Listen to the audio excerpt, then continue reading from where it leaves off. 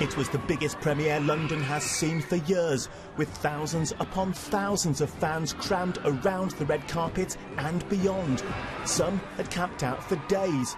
No surprise then that the band arrived to a deafening welcome for their first big screen movie. And they paid tribute to their fans' phenomenal support.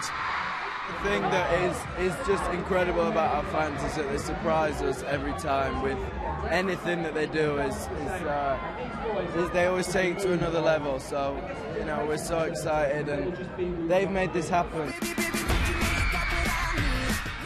The film is a behind-the-scenes look at the band, but they're not the only people showing a side previously kept hidden. At the premiere, the man behind the group, Simon Cowell, confirmed for the first time a huge change in his life that's on the way. I'm proud to be a dad. How does that feel? I mean, why do you want to talk about it? What's it meant to you?